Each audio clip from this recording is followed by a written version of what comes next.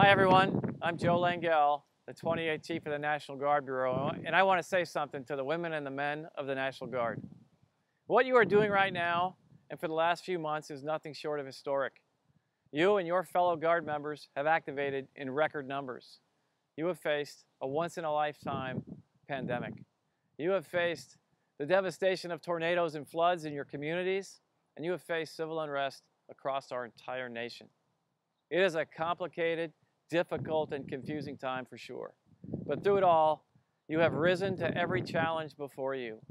Wherever and however our country has needed you, you have answered the call. And you have done so quickly, helping communities, restoring order, and reassuring the American people. Addressing civil unrest is our toughest mission, but our communities depend on us to keep them safe.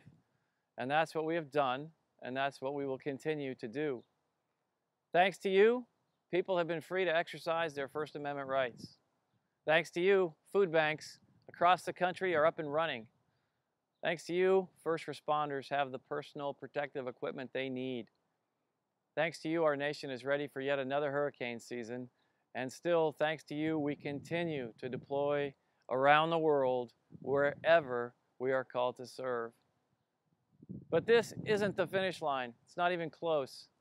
All of us as a Guard and as a nation need to address the division that caused us so much pain.